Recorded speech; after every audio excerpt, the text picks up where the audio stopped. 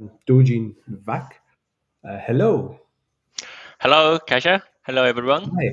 Thank you for joining us. I know you're joining us today from Korea, actually. I know it's late. Yep. It's not as late as it Mm. would have been back at home, but still late. So thank you so much for joining us. And Doojin will be telling us about high throughput roll to roll research for high performance fabricated organic and perovskite PVs. So the stage is yours. Yeah, today I'd like to talk about roll-through printed PV with a focus on new research method.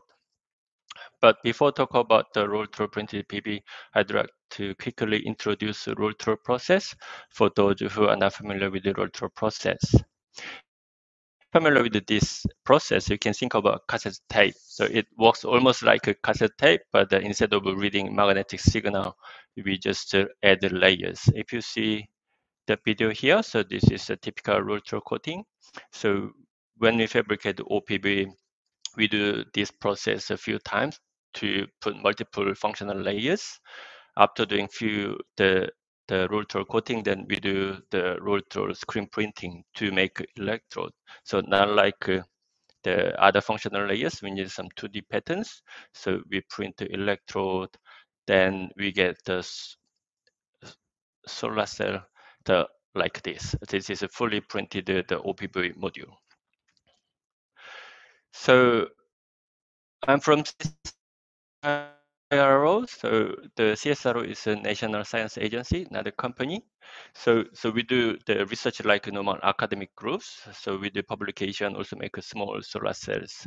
But we also fabricate reasonably large scale the printed solar cell, and then also do some sort of prototyping as well to explore commercialization opportunities.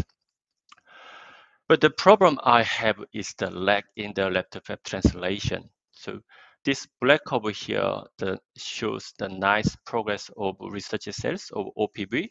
So recently the community achieved more than 19% the efficiency from the laboratory cells.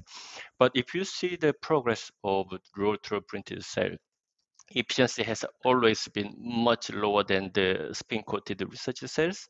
I mean, currently the gap is almost like the 10%, like almost half of the best research cell. But another problem is also the lag. So this the rapid rise of efficiency was originated from the material discovery, so non-fluorine acceptors. But that was in the first high performance non-fluorine acceptor was appeared around 2015. But the first time that one was used in rotor was a few years later. So it takes always quite a long time to translate new technology from lab to the large scale production. So the issue is that the rapid progress so usually made by the majority of the research community using spin coating. So whether you develop a new process or you test your new material, things usually done by this non-scalable way. Then the quite small number of roll people translate the material or process to upscale devices. But issue is there are lots of challenges. Like the rotor process, we are kind of time poor. We get the limited time because the web is always moving, and then we have temperature the limitation. Also have different drying kinetic, and then harsher environment, and then some materials even don't work for printing. But before even that problem, so we need to upscale material first, even to try all these things.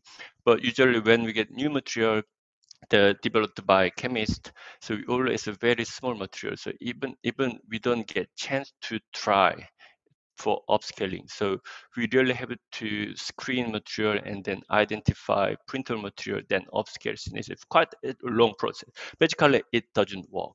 So I think we should stop doing this roll through the lab-to-lab translation. So what I proposed today is actually going opposite. So instead of upscaling device, we should downscale the printers.